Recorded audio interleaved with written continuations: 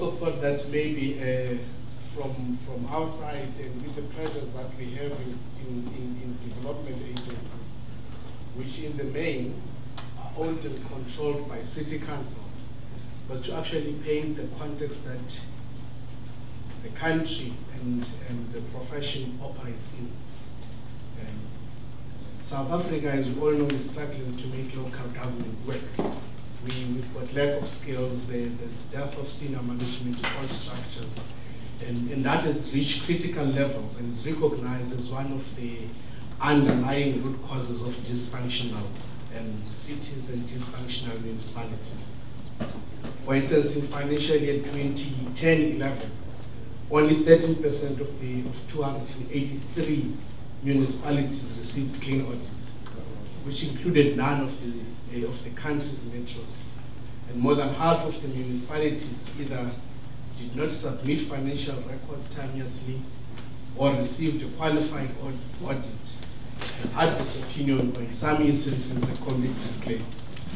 And supply chain management was one of the aspects that have been investigated by the Auditor General, and according to his records, billions of rands worth of procurement could not be audited due to lack of or non-submission of relevant documentation and supporting documentation. And there's a serious matter where almost half of those municipal contracts were awarded to employees, to councillors and other city officials. And therefore, in the main, it was found that there's lack of accountability and efficiency of enforcement. And that's the one hand when we're actually talking about the custodians or the representatives of who the customer is. Let's go to the other side. Our construction industry has fallen under scrutiny with reports that top firms read contracts worth billions of rands, including for 2010 World Cup Stadia, the Kucha development zone in this city, and of course our beloved Gautrain in Johannesburg and Pretoria. Media reports state that the racket has been described as a well-established secret society which held meetings where tenders were allocated to certain companies. This distribution of work was done on the basis of a perceived market share. Corruption Watch then has labeled this horizontal collusion as particularly very challenging form of collusion because it represents an assault on the living standards of people who depend on public services being provided. That is the context that we find ourselves in. However, we cannot say it's all gloom and doom, particularly with the National Planning Commission having developed the National Development Plan, which recognizes the need to address apartheid spatial patterns. It boldly provides, I quote, by 2050, South Africa will no longer have poverty traps in rural areas and urban townships, workers isolated on the periphery of cities, inner cities controlled by slumlords and crime, sterile suburbs with homes surrounded by high walls and electric fences, households spending 30% or more of their time, energy, and money on daily commuting, decaying infrastructure with power blackouts, undrinkable water, potholes, and blocked sewers, violent protest, gridlocked roads and unreliable public transport, new public housing in barren urban landscape, new private investment creating exclusive enclaves for the rich, fearful immigrant communities living in confined spaces, or rural communities dying as local production collapses. In other ways, the National Development Plan envisions resilient, livable, and sustainable cities that are well managed. These cities will be stitched together by reliable public transport systems, supported by access to affordable accommodation, high-quality public spaces and amenities, and good community services. In these cities, there will be more walking and cycling. Security barriers will come down in suburbs as people reclaim their streets. There will be public art, performance and heritage gardens, and people will live in environmental friendly lifestyles. Ladies and gentlemen, in order for us to achieve these ideals, city officials, urban designers and architects in the private sector and academics need to indeed strike a new deal that seeks to implement architectural and planning practices in order to overcome the social, political and cultural divisions of apartheid and to respond to the fluidity of post-apartheid landscape. This new thinking will simultaneously contribute to develop South Africa's enormous economic potential and to make its metropolitan areas strong competitors in the global village. The Johannesburg Development Agency, for which I work for, has a proud tradition of employing respected built environment professionals to advise and to inform development and designs of all projects.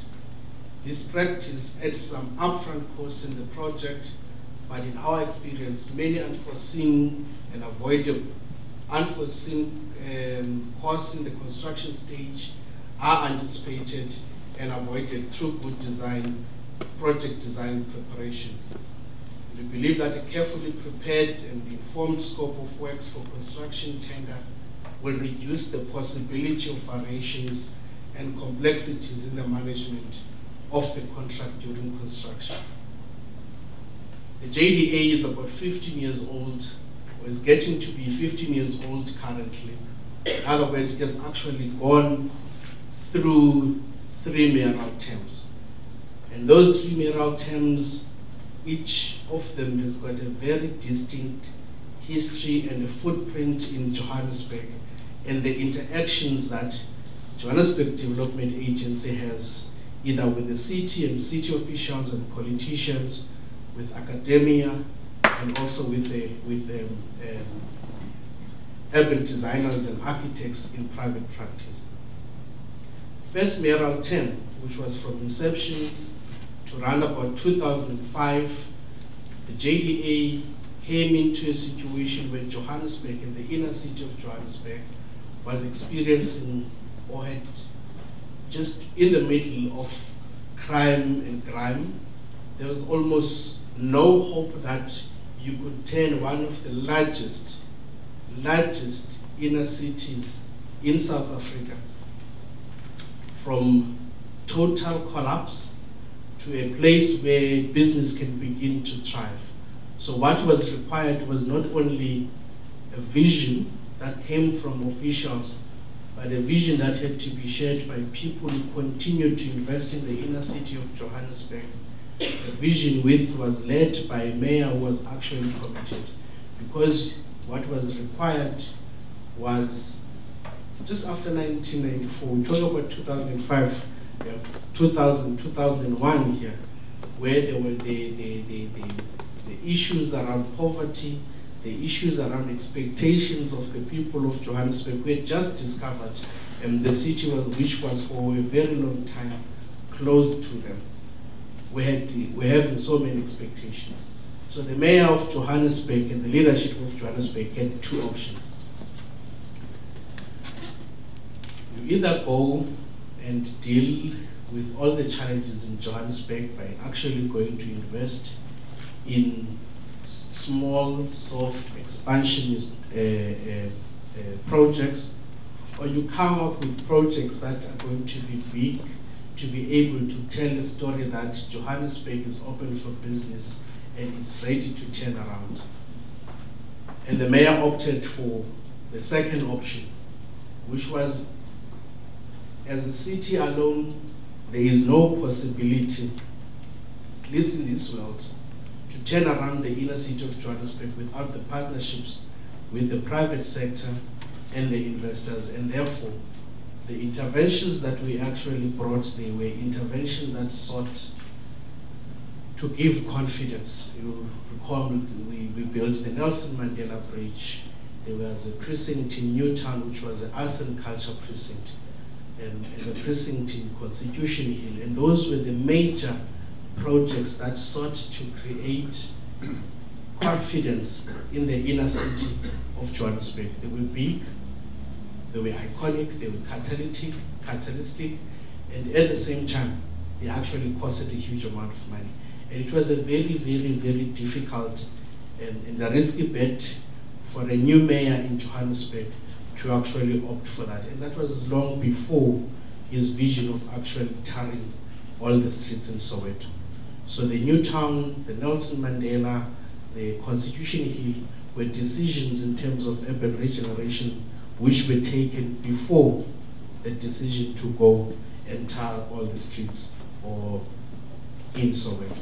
So it was a bold decision which actually put the seed to turn around New Town, to turn around Braamfontein in terms of public environment upgrades, in terms of partnership, in terms of establishment of city improvement districts, and to actually manage those areas. That was the first 5 years of the JDA. And because of the nature of the interventions that the mayor envisioned, the JDA by its nature had to be dependent on urban designers, because there is all our interventions, more than anything, were not engineering interventions, but were urban design interventions that sought to turn around areas, that sought to bring confidence, that sought to bring elements of livability, which is why we had big public squares, Manifest General, we had parks, we had workable public transport facilities like the Metro Park, we had social housing with brickfields. So our understanding and our creation always dependent on the professionals around urban designers in particular.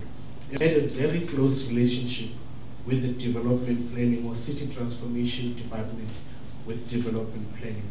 So we were able to get the opportunity to talk and people to listen. And that was the first time. However, the second mayoral term was not to be like the first mayoral term. There's a Nelson Mandela Bridge. Braamfontein is beginning to turn around. Newtown was working perfectly. Johannesburg has won the Constitutional Court from whoever else was trying to get the Constitutional Court located in their city, and there it was at Constitution Hill. And the mayor was happy, I think. And then in the second mayoral term, there was no commitment, as much commitment to the Johannesburg Development Agency as it was then. By the way, the JDA, when it was established as a special purpose vehicle that was going to be in existence for 5 years. So the 6th year of our existence, we had to fight for a continuation of the agency for the next mayoral term and indefinitely. And the JDA then had to focus on small precincts and interventions and investment in precincts and that were neighborhood level, that sought to make neighborhoods that were not working to begin to work.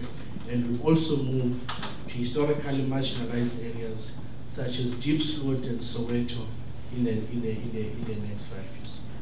And in those interventions were guided by a very wide understanding of what we needed to do, whether it's for tourism, whether it's for improved neighborhood development, etc. And we fought lots of projects that were that size. Except that we were fortunate in the middle of that second mayoral term to be awarded or to be appointed as the city's implementer for the 2010 Soccer World Cup, all the projects except for the actual stadium and all the supporting infrastructure, including the infrastructure for the Rea Vaya bus rapid transit system.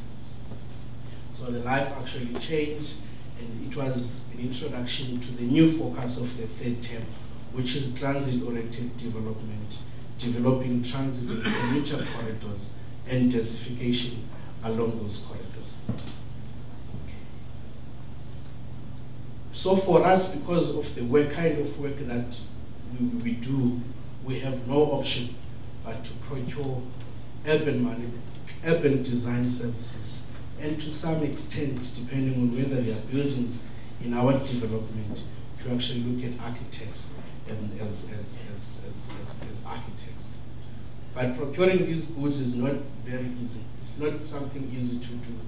such an extent that in March 2011, we hosted a workshop with guys from government of European government, including the Flemish, the German, the French, to look at procurement system for public architect and urban design, and to compare how South Africa was doing it and how other countries in Europe were actually doing that.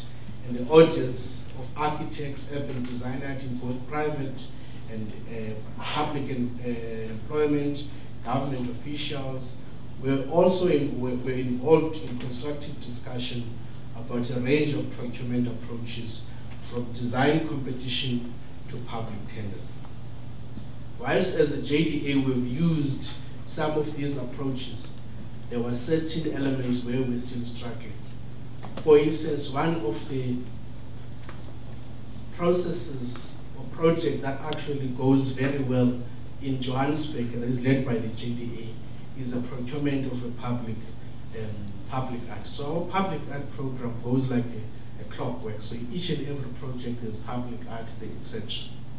And it's because we managed to interpret a provision in the supply chain management that relates to how we procure public art.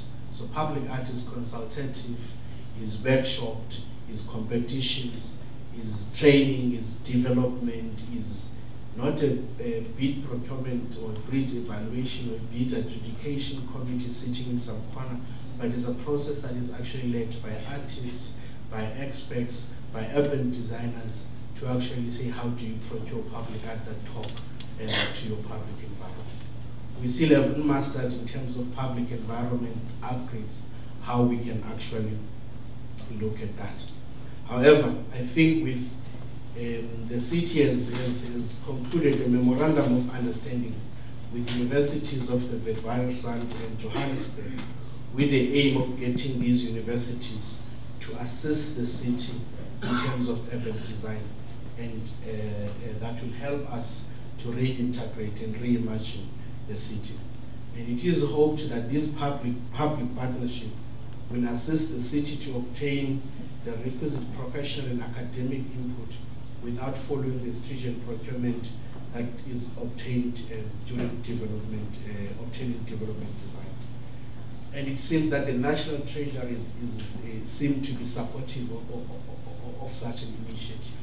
So there's the urban design frameworks that JDA develops for each and every precinct that we work in.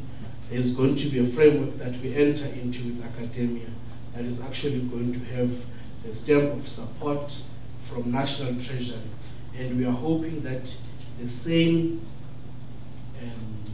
provision that is contained for art in supply chain management processes will actually be included for the provision and obtaining services of urban designers in our intervention.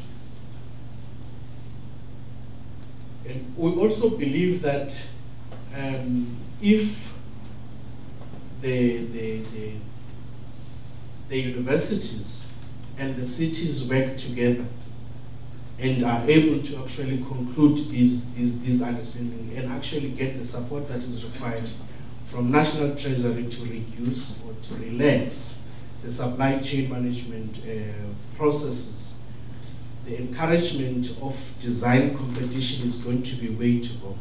So how we do design competition from Johannesburg is, the first phase is not a funded design competition. But once you make it to the 5 or 6 preferred designs by an independent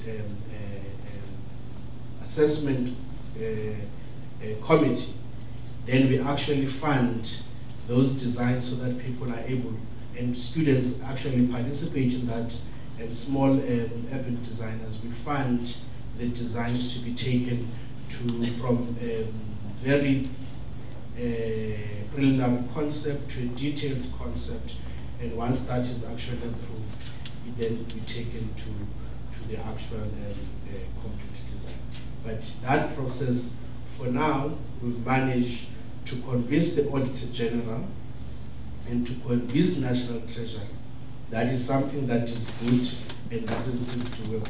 and we actually believe that going forward we should actually support that. And I think to the ECIA, from the JDA, we think that we support your motion and that you need to engage with the Minister of in the Presidency and the National Planning Commission so that we can proactively discuss the issues that you have raised in this conference and to put forward proposals of how the profession can assist in achieving the objective of the National Development Plan, including the idea of the kind of design competitions that we're talking about rather than the RFPs that are actually common in cities.